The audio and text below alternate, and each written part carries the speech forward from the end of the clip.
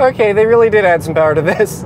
Hey everyone, yet another Tesla software update has been slowly rolling out to the fleet over the last week or so. It's version 2019.36.2.1, and it adds a few new features, but most notably, it includes another power increase for Tesla's cars, and finally provides true one-pedal driving. So you can actually regen all the way to a stop now, rather than regenerative braking cutting out at about 5 miles an hour and then having to use the friction brakes to complete your stop. That means that I've got two things to test with you guys today. One, how much quicker is the Performance Model 3 as a result of this added power? And two, what is the one-pedal driving mode like, and perhaps how far does it take it to stop from 60 miles an hour, just because I'm curious. After the last power increase that Tesla sent out via over-the-air update, my Performance Model 3 was able to hit 60 miles an hour from a dead stop in 3.28 seconds, according to the Draghi GPS device.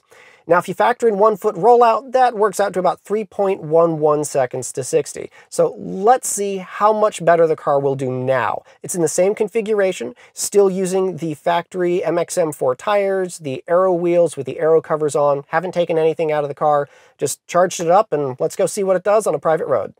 Oof.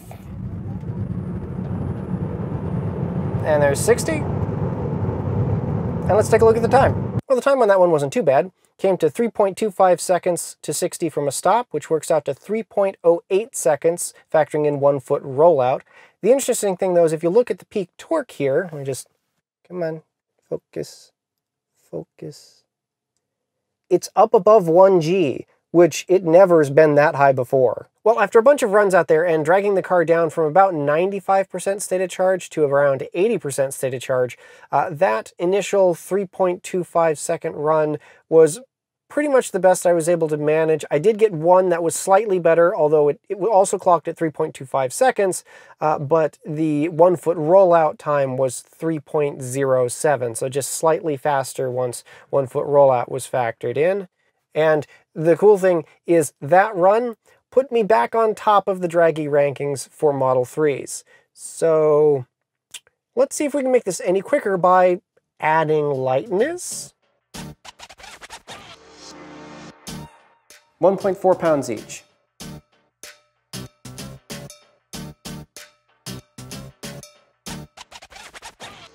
I don't think this piece is strictly necessary.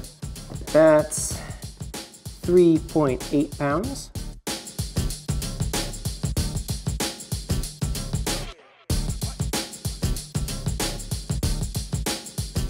I don't think I'm going to be needing these either. All right, that looks to be about 14 pounds. Charging bundle is 7.9 pounds.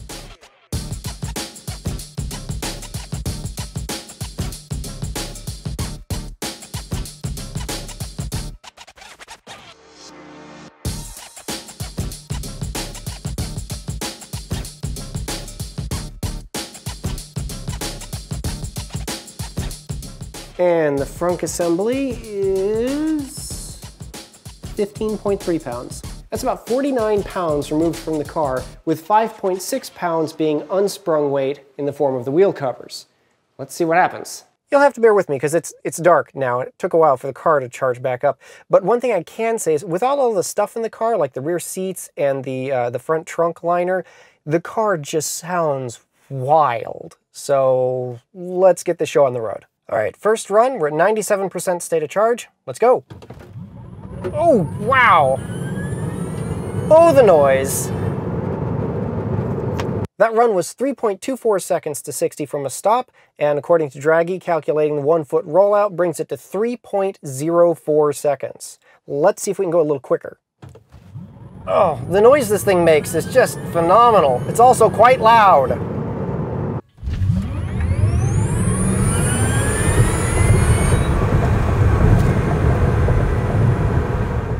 I don't know exactly how many runs I did out there, but according to Draghi, the best I was able to manage was a 3.22 second run to 60 from a stop, which, if you factor in 1 foot rollout, is 3.04 seconds.